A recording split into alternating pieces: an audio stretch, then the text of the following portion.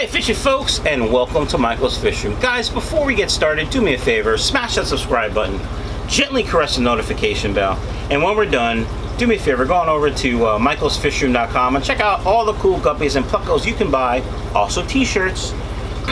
Now today I want to talk a little bit about some preventative treatment I do for my fish.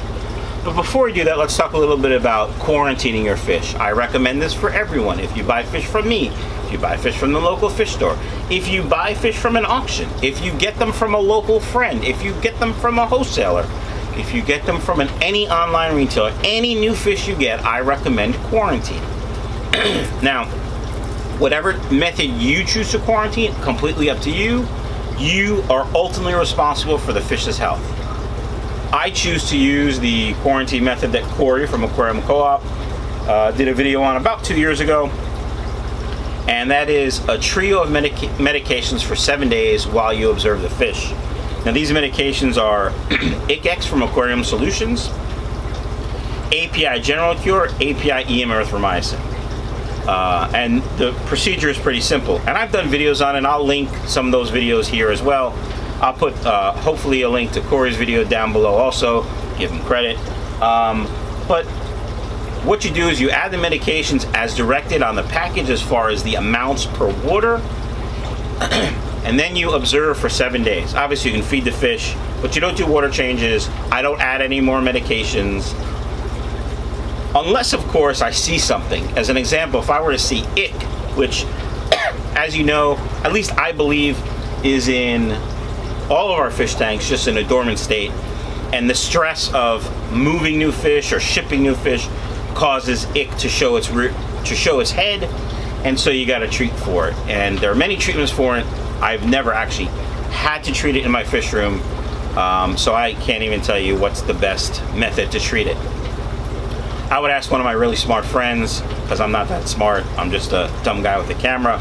I mean, a handsome dumb guy with a camera, but I'm not that smart, so I would ask people way smarter than me, how would you treat this in my situation, and probably take their advice. So that's a basic quarantine discussion for you.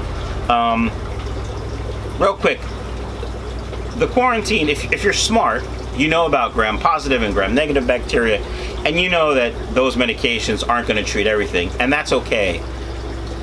For me, again, ultimately you're responsible for the health and husbandry of your fish. You do what you think is best. This is what works for me. This is what I do.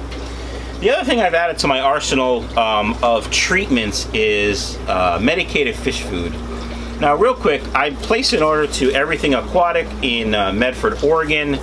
Everything Aquatic sells is a website, and they sell food and other dry goods and rapashi. And Dina, the owner, she does a great job with medicated food, and that's how I learned about her, from other, fishy nerds, and like I said, people smarter than me.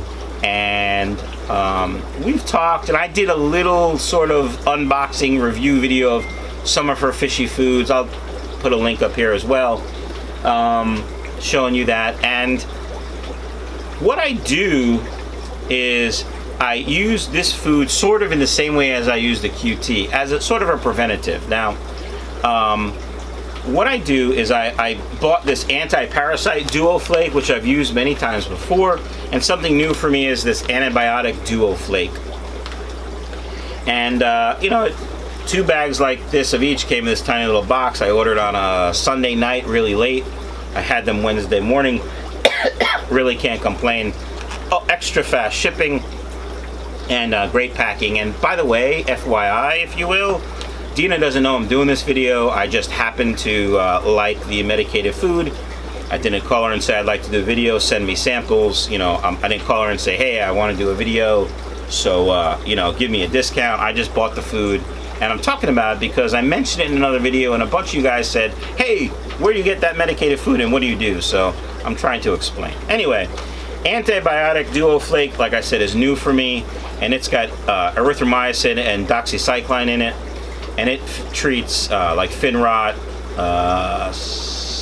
septicemia, maybe, mouth rot, another bacteria that I can't pronounce, but it's the one that causes columnaris, which is different than redworm, but Sounds like the red worm. Anyway, kidney disease and Popeye. Again, not the brightest bulb on the Christmas tree, sharpest tool in the shed, just handsome and a camera. And this is new for me, and haven't really figured out how I'm going to treat this, but the directions say, offer as the only food for 10 to 14 days, closely monitor water parameters, and do water changes as necessary if nitrifying bacteria are negatively affected. If nitrifying bacteria are negatively affected. I've never had that problem when I treat with EM erythromycin, but you might, so. The other thing that I bought, which I've used before, and this is the one I talked about, is the anti-parasite Duo Flake. And the active ingredients are Metro and Prazi, Metro Nitazole, and Prazi Quinol. Same ingredients in General Cure, and I forget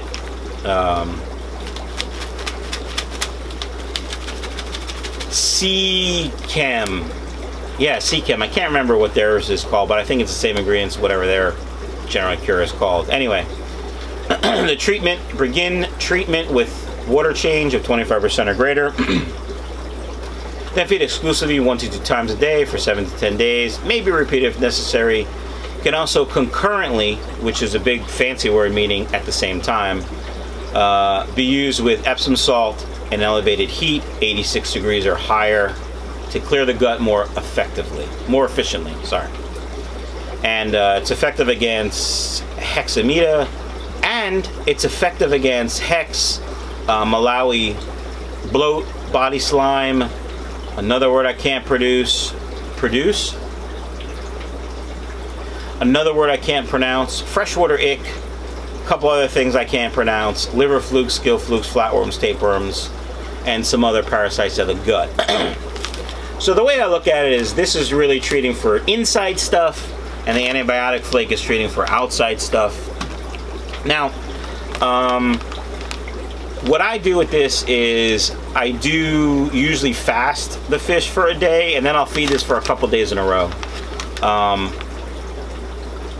That's what I do. If you choose to do something else, that's fine.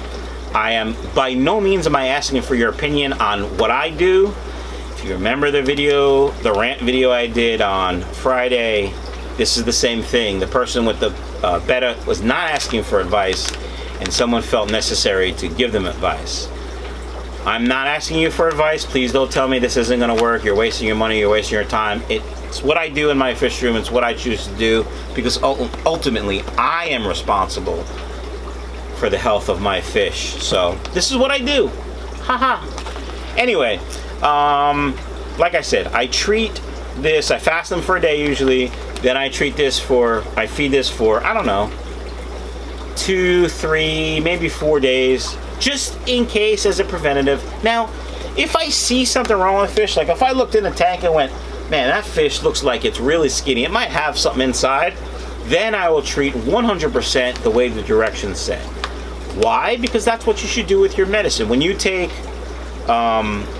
medicines from the doctor and it says, you know, finish the whole course of medicine in 10 days, 2 times a day, if you don't do that, then, you know, you might not get better. So that's why I do that when I'm treating specifically. When I'm treating preventatively, I don't.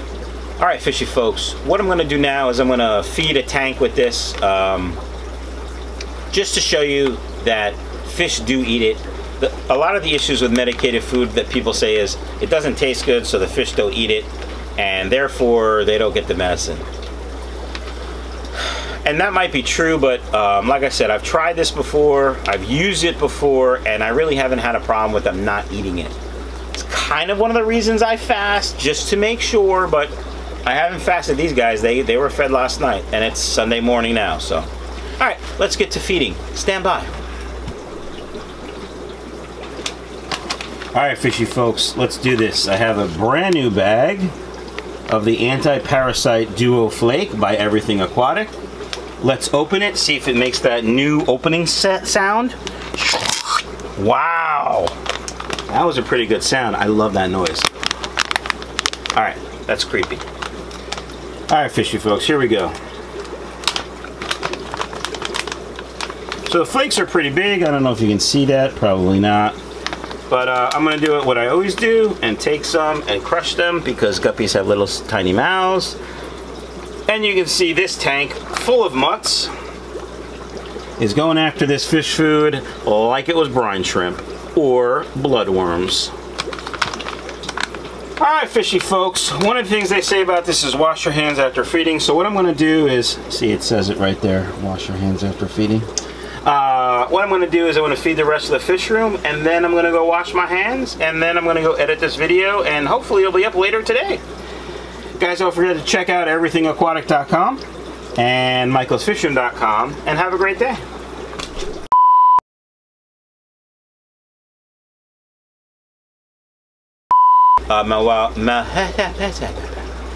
It's effective against Hex, Malawi Blout,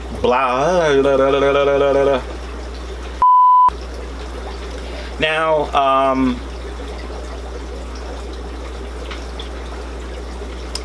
now, my friends, it's called the brain fart.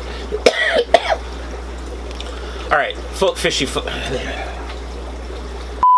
We put them in a quarantine tank, and that could be their own tank that they're originally,